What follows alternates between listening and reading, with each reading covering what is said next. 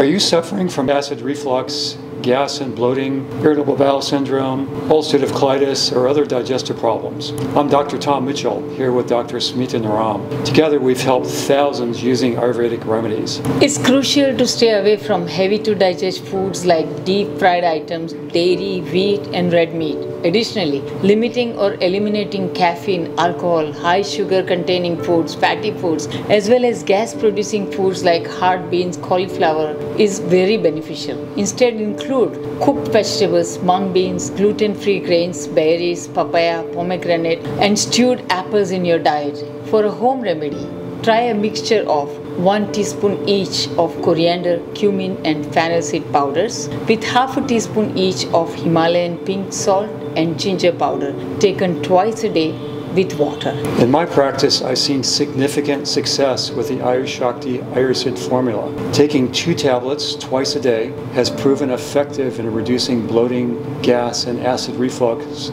for thousands of individuals.